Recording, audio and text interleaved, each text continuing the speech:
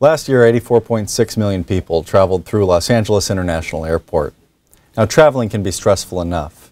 Last thing you should have to worry about is your safety. So today we have a behind-the-scenes look about how officers and their canine partners keep you safe every day at LAX. I hope you enjoy.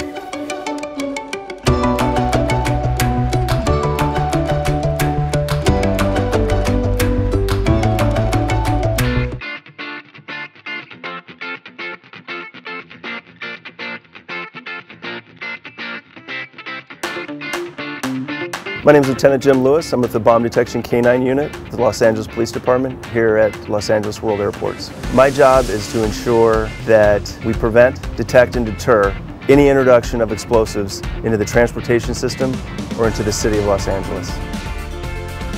My name is Officer Lorraine Harrington. I'm assigned to the Los Angeles Police Department's Bomb Detection Canine Unit based in LAX. Our unit is a part of our Counterterrorism Bureau for the department. I've been a canine handler for nearly 10 years. It has been by far one of the best assignments I've worked in nearly 22 years on the job. Our daily mission consists of our high visibility details at the airport. We respond to a variety of radio calls, unattended bags, unattended vehicles.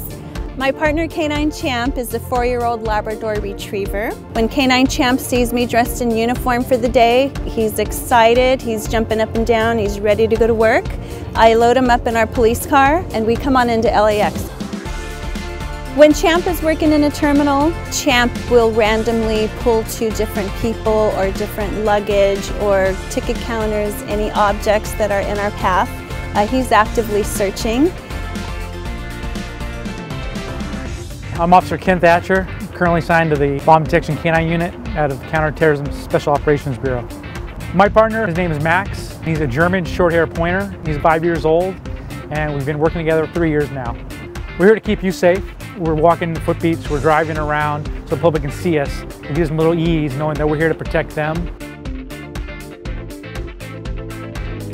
I get to work with the best officers, the best dogs, and the mission is important. And I've got a highly motivated workforce. They want to be here. They want to protect the citizens of Los Angeles and the travelers at the airport, and it just couldn't be any better.